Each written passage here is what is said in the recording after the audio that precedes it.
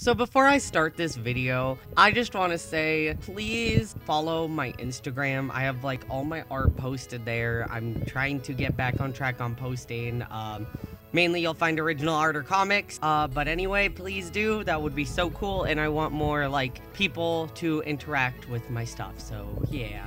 So hey guys, it's Joe. I've had this idea for a video for a while, but I didn't have a recording a video like speed paint for the video or anything, and finally I like drew this random art of KazuMaji and Majima Goro from the video game Yakuza, and it kind of tied in with the story of today's video. So I was like, hey, why not? Like I'll have that, like me coloring that in the background, and I'll talk to you guys about my obsessions because that's something everyone talks about. Okay. I've always been an obsessive person. Like if I get an interest in something, it's pretty bad. Like I get so into that thing that nothing can draw me away from it, as a lot of people who are watching this video will know about one thing that will be mentioned. Oh, I might have to make a part 2 or its own video for that. But anyway, I guess I'll start at my first real obsession that I had, and that was when I was roughly 12 or 13 and I got obsessed with the musical The Book of Mormon. And even today, I remember every single lyric to every single song. I am Africa. I still own the book. I own the soundtrack, but it got lost and I don't know where it is, so I have it downloaded to my tablet instead because I still have a lot of nostalgia with it and the music. But I was obsessed with it like so much back then. I tried getting tickets. I tried convincing my mom to get tickets. I saved up $1,000 from a part-time job I had over the summer just to be able to get tickets, and that kind of went out of hand. So that kind of sucked because when Andrew Rannells ended up leaving, I decided I didn't want to see it anymore because what was the point? My idol, like my favorite person in the world, was gone. There was no point anymore. I still really hope to see it someday though, because it was a really good musical and I wish to see it live someday, even if it's not on Broadway with Andrew Rannells. And either way, I'm sure it'll be amazing. Also, I tried auditioning to be Elder Price, but I knew that if I tried to do that back then, that would not have worked out. I still tried. Okay, my next obsession was one of my longest and most severe, and everyone gives me shit for it, even to this day. And that is my obsession with Hetalia. No, God! No, God, please, no! No! No! No!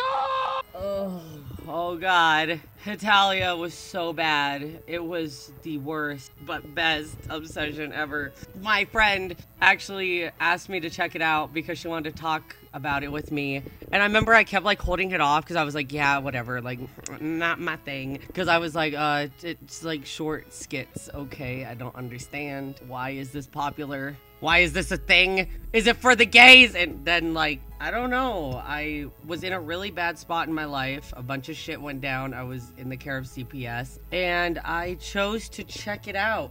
And so honestly, if I have to be completely real here, Hetalia got me through some of the worst moments of my life, because when I got into it, there was like a lot of shit going on. I was moving from foster home to foster home and treatment facility to treatment facility. And just the fact that I had the manga of Hetalia, my therapist used to print out a bunch of like notes about it that I put in this notebook. If I find it, I'll like flip through it on screen, because I remember like cherishing that like it was my life, and that's why it's so beat up. But it really got me through some of the hardest shit. Like I got 4.0 grade point averages because of it. I tried harder at life. I tried harder at school. I tried harder just to be better as a person, because I really respected the characters. This doesn't even make sense, but it's so weird. Like once you have that kind of like connection to something, it's really hard to just explain it. Like it got me through some really bad parts of my life. It stuck with me for 6 years. I'm finally getting over it, but I can't get over it sometimes. I even sit here and still sometimes read fan fiction, and I sometimes just go back to episodes and just laugh or read doujinshis or look at fan art, because it was such a great show, and Italy was my life, and Jurita was my life. And I think Hitalia, in a way, had something to do. There's a cat on my desk. Beaches. I think Hitalia, for the most part, just made me get through all that. I feel like if I didn't have it through that time period, I would have been in a lot worse place, because I would have had nothing to end the day with. I would have had nothing to look back upon. I need to make a whole, like, its own video for this. I've seen a few other YouTubers do it too, because Hitalia is just really, it's helped a lot of people through hard times, and I think that's amazing, and that's probably what brings the whole community together, is that. And I'll see if I can draw like a piece of fan art or something and make a video about that, because honestly, this 6 years of my life deserves its own video that's done in a respectful, caring way and not comedic, because Italia was amazing and Jurita was my life. The next obsession I remember was Osomatsu-san, and this one was like really heavy, more so in the fact that I got so invested into it as a fan. Like, I bought a shit ton of merchandise, figurines, and a bookcase and stuff. I drew so much fan art for it, but it was all based off other people's fan art, so credit is where credit's due. If I could find all these referenced images, I didn't understand referencing back then very well, and that's still all in a folder. I remember I'd watch like the first season over and over and over, and I still haven't gotten the chance to watch season 2, even though I know I still want to go back to that, because Osomatsu-san really got me into yaoi doujinshis as a whole, and I continually like look at doujinshis of it, see what's new, see what people have translated, because I don't know, it just really got me into that gay shit, that gay in shit that I'm gonna get demonetized. Oh my gosh, like, I don't know, Karaichi is life.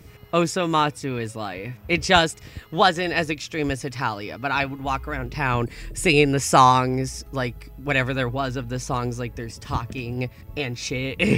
And I don't know, I just loved it. I even watched like the original for a while of what was translated, but I never really got into that. I like the new one. But I think I actually honestly tried watching episode 1 of season 2 and I just couldn't get into it, but maybe because I haven't invested myself into it for a while, so maybe that's all I need to do is just watch season 1 again and just relive good memories and try to make new, better memories with season 2. So yeah. So I think that brings me to my latest obsession, which is the Yakuza games. And this only started like probably a month ago, but I'm already like hella obsessed. Like, come on, look at Majima. How can you not love that face? He is my spirit animal in human form. I adore him.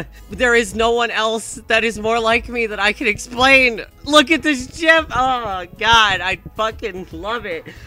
KazuMaji is life. That's why this fan art is KazuMaji. Oh no, I'm fanning out over here, whatever the word is. But no, the games are really fucking good. Like, I've been playing it non-stop for like days. Yesterday I played it all day. I have like 50 hours invested into the game. Someone please save me, and I'm not even done with it. I've just been doing side missions and just walking and walking and walking and walking and fighting and fighting and fighting and fighting and leveling up and being overpowered before I'm supposed to. But I'm on chapter 11 now, and I'm almost done, and it's so satisfying. I love the story. I even bought the second game because I need to play it as soon as I finish the first, because I'm gonna be invested again for weeks. And then they have the 3, 4, and 5 for PS4 now that I also need to buy, but I haven't been able to because money is a problem and I need it. Oh, I love the games, and it all happened because my friend had to post a meme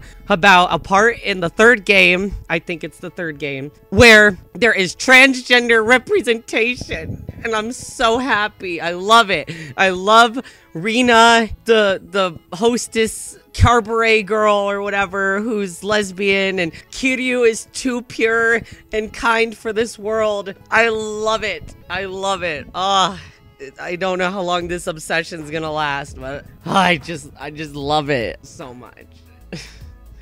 I don't obsess like that often on like Facebook or anything. So I need a place to get it out. And I don't ever draw fan art, really. I hate fan art because I'm afraid like, oh, I'm gonna post this and someone's gonna say, hey, that's not a legitimate representation. And I just had to do this. And I'm probably gonna regret it later because a lot of people are probably gonna hate it.